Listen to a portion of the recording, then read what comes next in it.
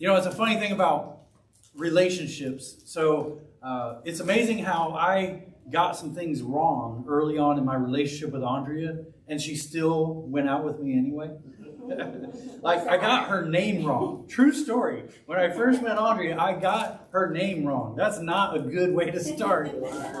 So we were in a class together, and she sat next to me, and she had gotten up and I could tell that the guy who sat next to her on the other side knew her from somewhere. And so I said, hey, what's that girl's name again? Is it Andrea? Is it Andrea? And he goes, it's Andrea. I was like, okay.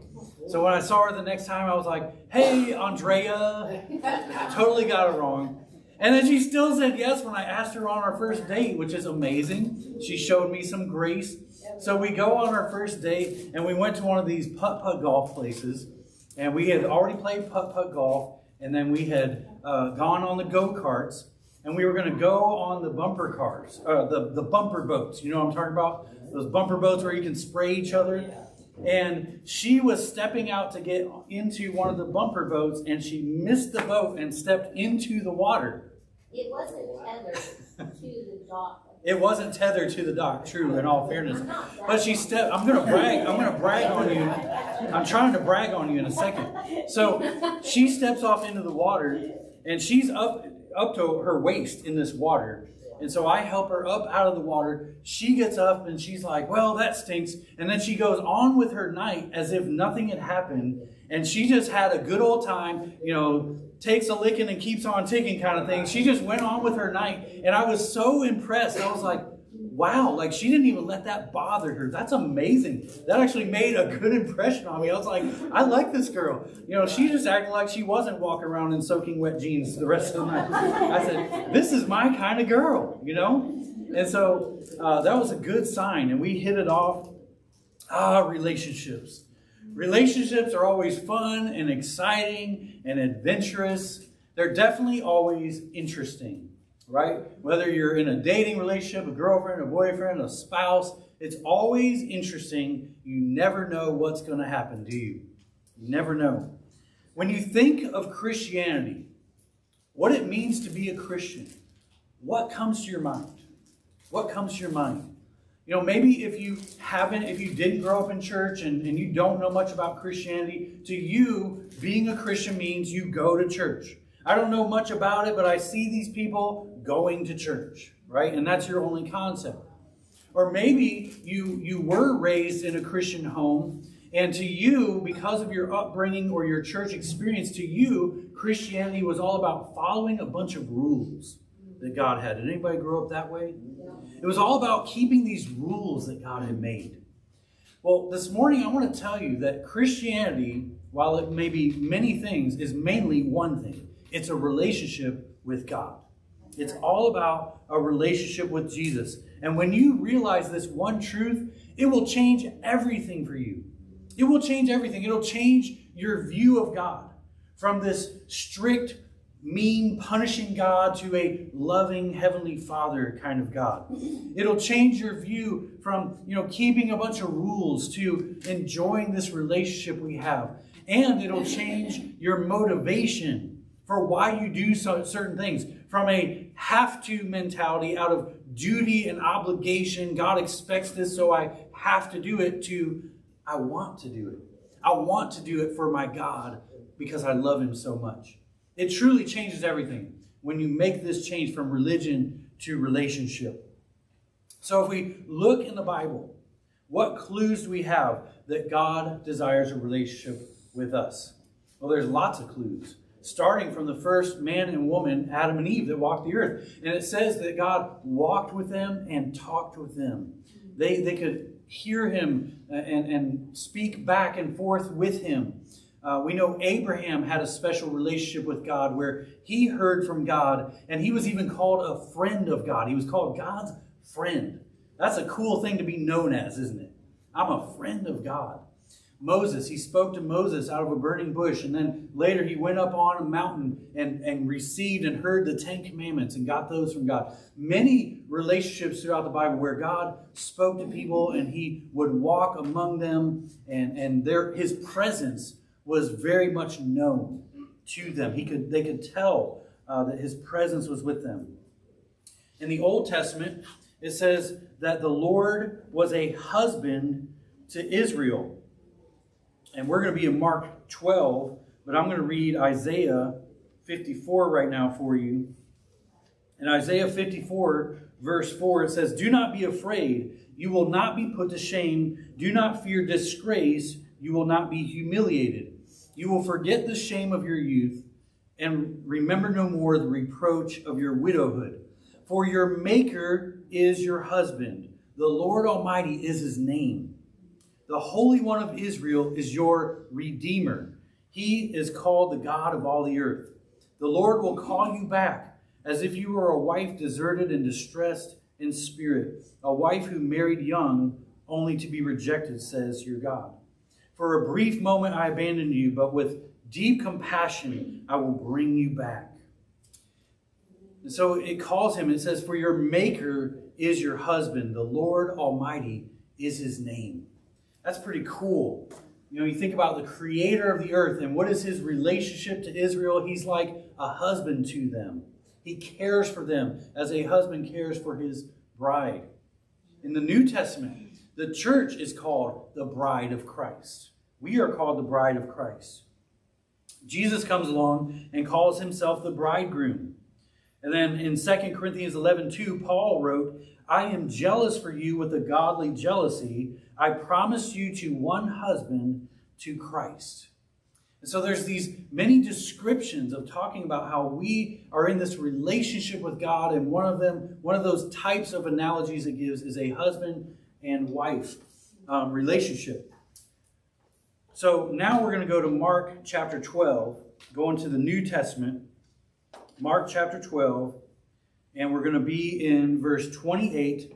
And before we get there, I just wanted you to keep in mind that we're talking about the creator of the universe, right? The person who created everything, the God above all other gods. Of course, we know all other gods are false gods, but he's the God above all other gods. He's the creator of the universe. And if we were to ask the creator of the universe, "What do you want from me?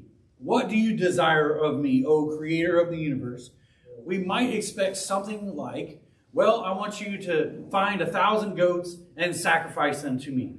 Or, "I want you to go climb the highest mountain and bring back this special flower that you only find at the top of this mountain." You know, or "I want you to go hang upside down from a tree and sing 'Row, row, row your boat' backwards 100 times. Which, by the way, have you ever tried that? It's not as easy as you think. Boat, boat, boat your row, streamly down the gin. It's kind of crazy. You know, or you know, "Go kill the wicked witch of the west and bring me back her broomstick." You know, something like that. You know, and then we would go and we would do that thing and be like, "Okay, God, I did it. Here's her broomstick, and my duty to you is over." Right? "I did this huge task that you asked of me, and now my duty is done. You know, project finished." But God doesn't answer that way. Look at how Jesus answers the question when someone asks him, "What is the greatest commandment?" Mark 12, verse 28. One of the teachers of the law came and heard them debating. Noticing that Jesus had given them a good answer, he asked him, "Of all the commandments, which is the most important?" Jesus answered, "The most important one is this: Hear, O Israel, the Lord our God, the Lord is one. Love the Lord your God with all your heart and with all your soul and with all your mind and with all your strength. The second is this: love your neighbor as yourself. There is no greater commandment than these." So Jesus answers this teacher by saying, here's what God wants you to do. He wants you to love him. And he wants you to love him with everything you have, with everything you are, body, soul, mind, spirit. Love him with every part of you, right? Love him with every part of you. Jesus says that the thing God wants the most from you is a relationship with him. To love him. He already loves you. Will you choose to love him back? Right? And this teacher of the law who asks the question recognizes Jesus as being correct. "Well said, teacher," the man replied. you are right in saying that God is one and there is no other but him. To love him with all your heart, with all your understanding, and with all your strength, and to love your neighbor as yourself is more important than all burnt offerings and sacrifices. When Jesus saw that he had answered wisely, he said to him, you are not far from the kingdom of God. And from then on, no one dared ask him any more questions. See, this teacher of the law got it. He got what following God is all about. It's all about a relationship. He knew that loving God is more important than any of the other things you could do for God, any more than any of the tasks you could do. In fact, I'd be willing to bet that this teacher of the law even had some Old Testament passages in mind as he was saying these things. Like the time in the Old Testament where God said to his people, he said, these people honor me with their lips, but their hearts are far from me. You know, these people that just go through the motions and they do all these tasks for God, you know, but their hearts aren't really in it. You know, they sing all the songs, they do all the duties, all the religious duties, but their hearts aren't in it. They're trying to impress me by doing all these things, but they don't truly desire a relationship with me. That'd be like us saying to our spouse or our boyfriend or our girlfriend, I remembered our anniversary. I gave you flowers. I opened the car door for you. You know, I said I love you 3 times this week. There, you should be happy. Like I did all my duties. You should be happy. Are they going to be impressed? No, because they can tell your heart really isn't in the relationship. If you're opening car doors and you're sending flowers, but you're doing all this just to get a checklist off and done and get them off your back, then your heart isn't in it and they're not going to be pleased. If you're opening doors and saying, I love you, you know, occasionally, but during the week you're not hardly talking to them at all, then that I love you doesn't mean much, does it? It's like, where's the rest of the week? They want a real relationship. And in relationships, there's time together. There's communication together. I bet you don't know what day this is, said the wife to her husband as he was leaving for work. He, of course, not wanting to lose face, says, well, of course I know what today is. Well, got to go to work. See you later, honey. And so at 10 in the morning, the doorbell rang, and she had delivered to her 12 red roses. At 1 o'clock, the doorbell rings again, and it's this big box of her favorite chocolates. Later on, a boutique delivers a designer dress. And now he knows, he's like, all right, I'm good. I saved myself, and I'm not going to be in trouble when I get home, right? So he gets home, and sure enough, his wife was, in fact, surprised. Wow, first the flowers, then the chocolates, and then the dress. I've never had a more wonderful Groundhog Day in all my life. This is about you and Andre, isn't it? Shh, don't tell. Don't tell. You spilled the beans. You know, we can do all these things to try to impress people, and we can completely miss the point sometimes. How many of you know that's true? We can do all the right things, but still miss the point. What impresses people is when they see that you truly desire a relationship with them, that you want time with them. What impresses God? Sometimes we think the things we do impress God. But if we do all these religious things and our heart's not really in it, it doesn't really impress him that much. We're just going through the motions. God is impressed when we seek out a real relationship with him, an everyday relationship. That's what he desires. To walk and talk with us every day. It's all about the relationship. When I was in 4th grade, I didn't know much about relationships. 4th grade was when I got my first girlfriend, if you can really call it that. So I remember we were at this church lock-in. And I don't know what youth pastor came up with this crazy idea. Hey, you know what a good idea would be? If we lock children inside of a church building and don't let them out. And we stay up all night and give them a bunch of sugar and caffeine and then send them home to their parents the next day after they stayed up all night, right? So anyway, we're at this lock-in. And I'm not sure why I was at a lock-in in 4th grade. My guess is my parents were in charge of it and they pulled us kids along, you know, as the ones in charge of it. But anyway, we're in this classroom. I'm in this classroom with these two girls who were in my class, my age, Becky and Elizabeth. And Becky is dropping these hints over and over again that Elizabeth might like me, right? And finally, she just asks me straight up. She says, Jeremy, if you knew Elizabeth was going to say yes to asking her to go out with you, would you ask her? That's pretty straightforward, isn't it? I was like, now I had liked Elizabeth for a while. And so I was like, yeah, yes, I would say, yes, I would ask her out. And she was like, okay, ask her then. I was like, okay, Elizabeth, will you go out with me? Yes. And so we started dating. Yay, right? 4th grade dating relationship. So Sunday, that was Saturday. Sunday, go to church. I see Elizabeth again, and I'm happy I got this girlfriend.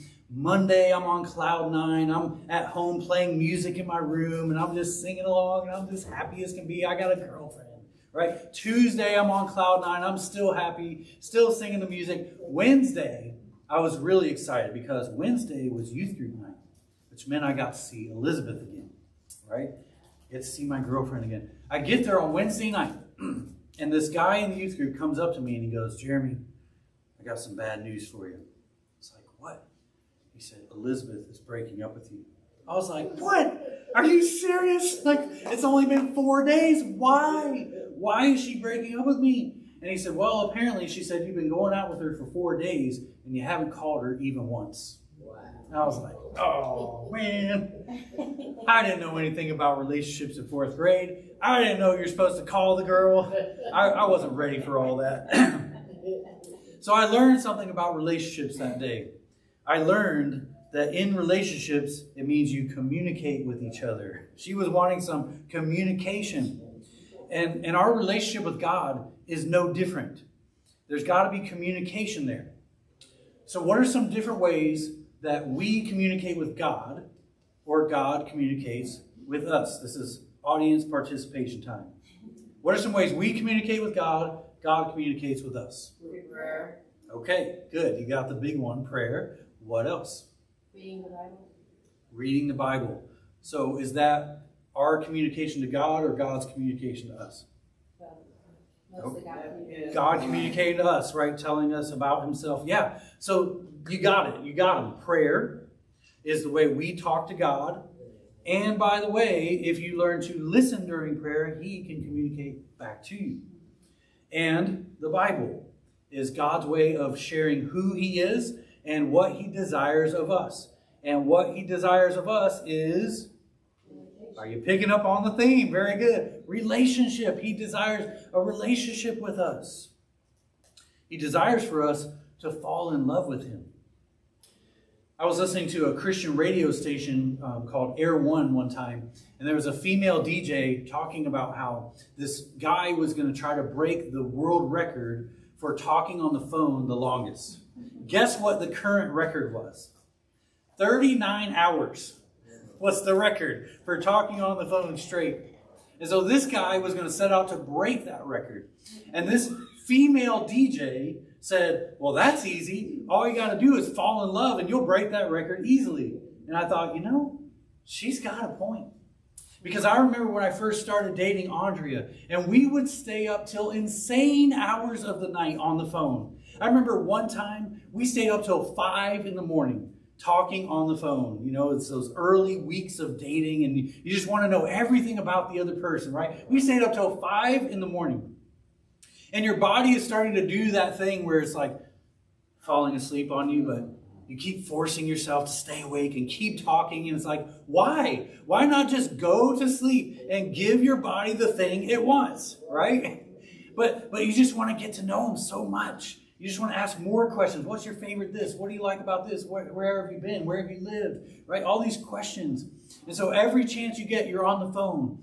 After school, between school and going to cut the grass, you're on the phone with your girlfriend. And in between cutting grass and going to your friend's house, you're on the phone. And while you're at your friend's house, you're on the phone with your girlfriend. And your buddy's like, dude, did you come here to hang out with me or what? All you're doing is talking on the phone with your girlfriend, and you just can't get enough, right? You're so hungry to learn more about this person. Guys, what if we fell in love with God so much like that, that we just wanted to know him so much. We were just so hungry to learn more that praying for hours was like nothing. It was just, I just want to know more. Reading his Bible, that's really his love letter to us. You know, we're reading who God is. You're just so hungry to find out who God is. You're like, I want to read more, read more and more. Right? King David in the Old Testament said, I love to meditate on your words day and night. Day and night. He's like, I can't get enough of it. I think King David loved the Lord. He's like, I want more. I want to learn more about this God. You know, another thing I remember when I first started dating Andrea is I was telling everybody about it. I was telling everybody I knew about my new girlfriend, right? I'm calling up my parents, telling them about my new girlfriend. I'm calling up my brother, my sister, my friends. I'm telling strangers on the street about my new girlfriend, right? Guys, like, what if we were so in love with God that and our relationship, we just loved our relationship so much with God, we couldn't help but tell others about it. Like, you know, guys, I got to tell you about this God who loves me so much. He wrote a whole book, a whole love letter to tell me who he is and what he's like. I got to tell you about this Jesus who loved me so much that he died on the cross for me and took my place. What a different way of looking at evangelism and sharing our faith, right? Not because we have to, and like, if I don't tell so many people about Jesus, God's going to be mad at me. But I'm just so in love with God and my relationship that I've just got to tell others about him. It's a different mindset, isn't it? It's a different approach. People, we've got to get it out of our minds that being a Christian is just about going to church. Going to church is important, very important. And it's one of the ways that we spend time with God and with each other. But it's not just about going to church. You know, it's not just about, well, I gotta read my Bible and I gotta give my tithe and I gotta go to church and I gotta, and all these got tos, as if Christianity is this checklist to get God off of our back and say, okay, God, I did all the checklist. Now leave me alone. Be happy with that. Right? God isn't looking for people who want a bare minimum checklist that they can check off to get God off their backs. God is looking for people who are seeking a relationship with him, that want to know him more. He's looking for people who hunger and thirst to know more about him and what he's like. And so let's get out of the checklist mentality and into an everyday relationship mentality. Amen. So maybe you've been a Christian for a long time, but you haven't been in love with Jesus for a while. It's time to fall in love with Jesus all over again. Start getting to know him all over again. Start reading that word and finding out more about the God who's crazy about you, the God who loves you, that he would do anything to try to reach you. I can't wait till we sing Reckless Love again, because I never get tired of that message. Where he's the God who would fight through anything to try to get to you. There's no wall he wouldn't climb, no mountain he wouldn't climb over to try to come after us and find us where we are and offer that relationship to us. Fall in love with Jesus all over again. And if you're sitting out there and you've never entered into a relationship with Jesus, he offers that to you today. He's already done his part of sending his son, Jesus, to the earth, showing that he loves us, reaching out to us through his word. He has reached out to us. And now he says, will you take my hand and reach out to me? And let's start walking together in relationship together every day. He wants to be with us. He wants to spend time with us. And so put your faith in Jesus, that he's the Son of God who died on the cross for our sins. Turn away from living just for yourself. It's called repent. Turn from just living for yourself and make a change and start living for God. Change your heart, change your mind, and say, I want to do whatever God pleases from now on. Be buried in the waters of baptism. Let somebody else take you in their arms. I just still think it's such a beautiful picture of identifying with the death, burial, and resurrection of Jesus. Think about it. Jesus died on the cross. He was buried. He was laid in a tomb. And then he rose from the dead. And when we're baptized, we're dying to our old self. We're saying that old person's dead. And we're letting ourselves be buried under the water and to raise a newness of life. It's a beautiful picture. God was genius when he came up with that. Sometimes I think we don't know how genius God actually is. It's a beautiful picture. And then, is it a checklist? Okay, we're done. We did all the steps. We're baptized. Last step, we're done. No, we continue to develop that relationship even further, even deeper. God has so much for us, guys. He has so much for us. If we will seek him more than we can even imagine, he can take us deeper into the relationship and living for him